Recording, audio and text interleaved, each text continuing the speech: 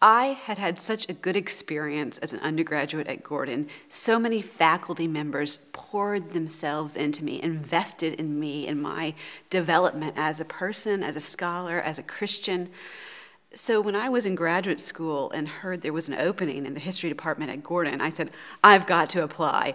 I wanted to be in a place where undergraduates were valued, having been at larger universities where graduate students were valued and undergraduate students paid tuition so graduate students could eat. I appreciated the undergraduate mission of Gordon College to equip undergraduate students to teach them, so that you don't have graduate students teaching large lecture sections, but you have real professors working directly with students. I wanted to be part of that. We send history majors around the world.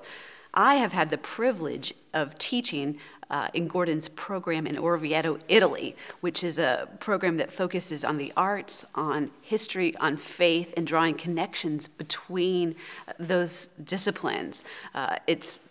Orvieto is a beautiful Umbrian hilltop city, and the program is housed in a 13th century convent. So history and art are all around us.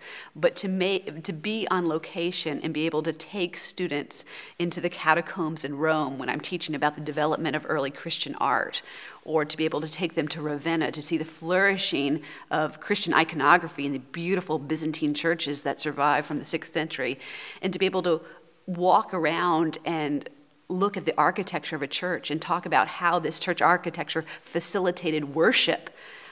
To be on location is a splendid experience. There's an optimism, there's a hopefulness, there's an enthusiasm for the life of the mind and the vocation of faith that come together here with remarkable results.